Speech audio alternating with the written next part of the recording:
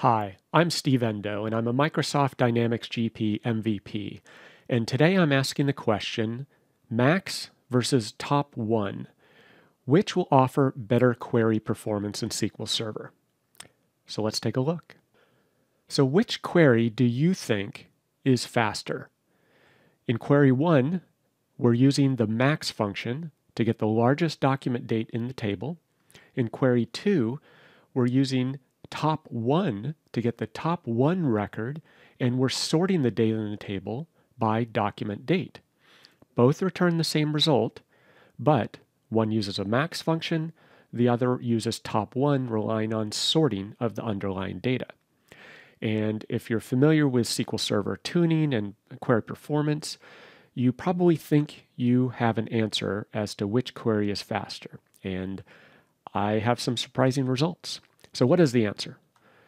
Well, it depends. And that's for real. It really depends. And the results may surprise you. So let's do a demo. I'm going to run some queries using max and top 1 to compare them. And this testing was performed on SQL Server 2014. So the query optimizer might be slightly different on different editions of SQL Server. But I'm going to show some results that might be what you expected. And then I'm going to show a couple results that are unexpected, or certainly unexpected for me, were very surprising. So let's take a look. So here I have a series of queries against a couple different tables.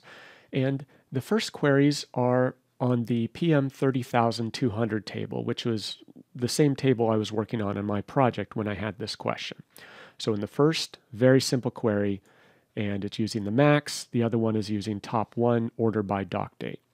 So let's run this, and let me turn on actual execution plan here, and let's see what the results are.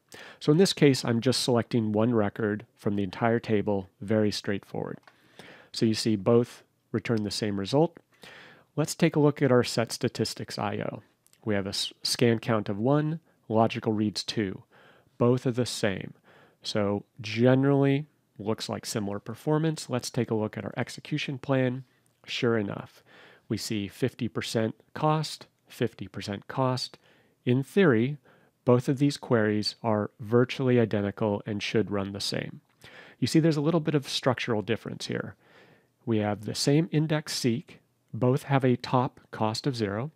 You see here there's a stream aggregate operation, but the cost is 0. So they look identical. So one might say, well, it doesn't really matter.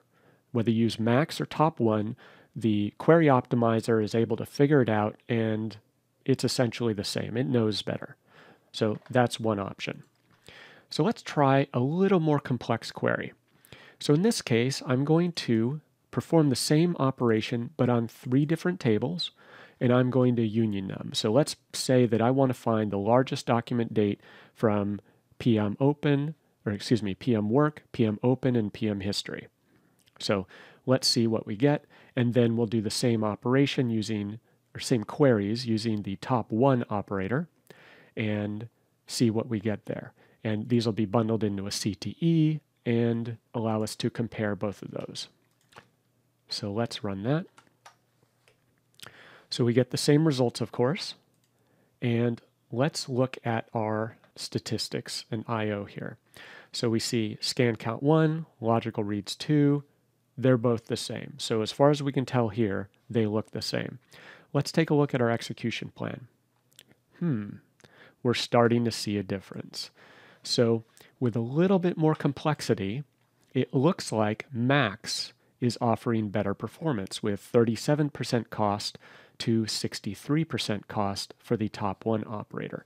And in this case, I believe that the cost comes down to the sort. So the order by operations in the second version of the query have a relatively high cost. So it's having to perform that sort on, looks like PM 10,000 in this case, and that is incurring a cost that I believe is pushing this to have a higher cost relative to the batch. So that might correspond to another theory you have, that max performs better than top. So let's move on and take a look at a table with more records. So here I have the SEE 30303 table in Dynamics GP, And in this table, in my test environment, I have 73,000 records, so quite a bit more than the 700 some records I have in my PM tables. So let's see how it behaves here. Now, I've done a few modifications to try and produce a little bit more complexity in these queries, but still relatively simple.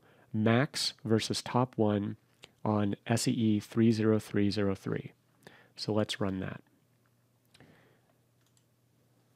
So here we have logical reads 3536, same for both queries. But again, we have 3763. Interesting. So this seems to reinforce the concept that Max, in this case, offers slightly better performance than top one. We have a clustered index scan on both, but here, look at that. We have our sort cost of 45%, pretty significant. So I believe that is pushing the cost of the top one operation higher than the Max. Okay, so you might think you know that Max offers better performance. So let's just simplify that, see how this behaves. So let's get rid of the where clause and let's just do a straight query for one record. Okay, so interesting. We see a different result. Scan count 1, 3536 logical reads.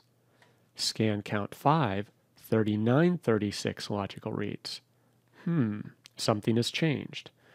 So now we see a bigger gap. We see 38%, 62, and we start to see some parallelism come in here to try and improve performance. Well, let's try to get some raw numbers without the parallelism, see how it behaves.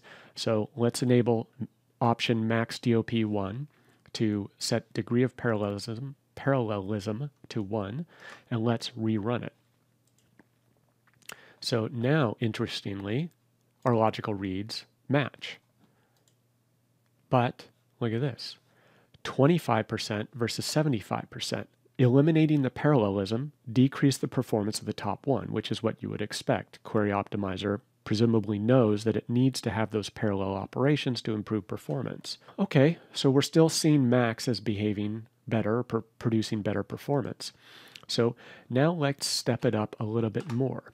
So I have the IV 30500 table, which in my case has 147,000 rows in it. So perhaps this one behaves a little bit differently when we really push more data through it. So let's try this.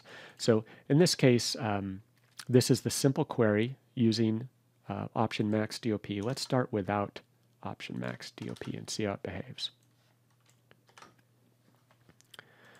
Okay, so logical reads 3, pretty simple. And look at that. For this data set, IV 30500, we're back at 50-50. Max versus top one, in theory, produces similar or the same performance. That's interesting. This shouldn't matter, but let's just double check, see if this alters behavior. And we get the exact same results. So degree of parallelism didn't matter in this case. So let's make the query a little more complex. So IV 305 still, let's add a where clause with item numbers and a where clause on the posted date and see how that behaves. So let's disable this option.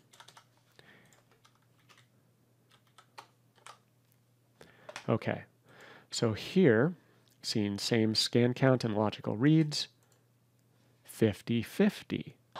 What is going on here? No matter what I tried, I couldn't get Max to perform better than top one on this table. And it appears to be due to this non-clustered index AK5, which includes a date. So the the posted date is included in this, so there is no cost to the order by. So it can very easily order by the posted date index and select the top one just as easily as I can do the max.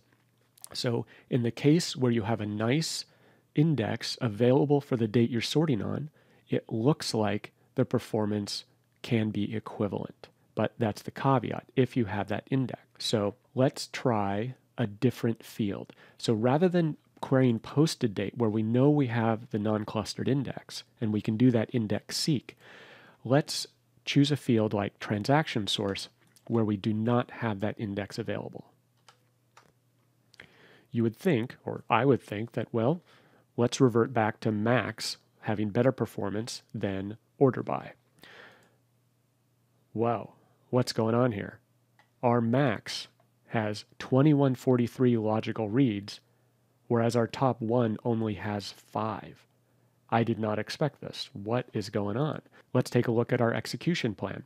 Here we see a table scan. So because we changed the field we're querying on the max and the order by, the query plan changed dramatically, and it pushed the max operator query to perform a table scan, which is obviously very expensive, and that is now 99% of the cost of the batch versus 1% for the top with order by, because the order by is able to utilize this non-clustered index.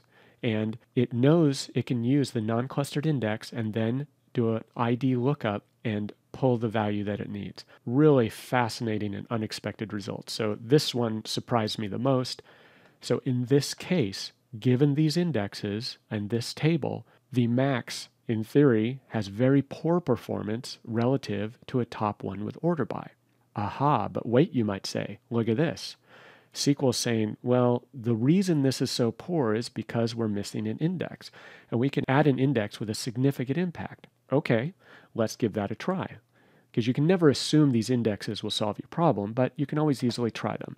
So let's create this non-clustered index, take its advice, and say, great, let's add this index on item number, include transaction source for an included column. Let's see what happens. So I'm going to add that index. Great.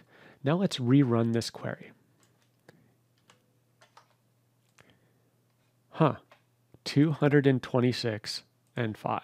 Still not looking good for max. And sure enough, even with the additional index that was recommended to us, we're at 90% cost on the max query and 10% using order by. So if you're making any broad assumptions of max versus top one with order by, you have to be careful, because certain situations on certain tables might give you very unexpected results, and the table may not be indexed optimally for your query or the field you're dealing with in order to handle max or top. So I thought that was really interesting, and it goes back to the old adage, it depends, and you can never make broad assumptions on many SQL Server operations. You can't say this one performs better than that. Oftentimes, max should perform better, and order by should produce a higher sort cost, and order by has many other consequences that can be negative. But in this case, very surprisingly, even with an additional index, it has a higher cost. So, what are the lessons here? Well, the performance of any given operation in any given query appears to depend on the table, how much data is in that table and the type of data, maybe even the distribution of the data. Which fields are involved in your query and how you're using them? Are they being operated on with a function? Are they part of a where clause? Are they part of the select statement? And then finally, obviously, indexes make a huge difference.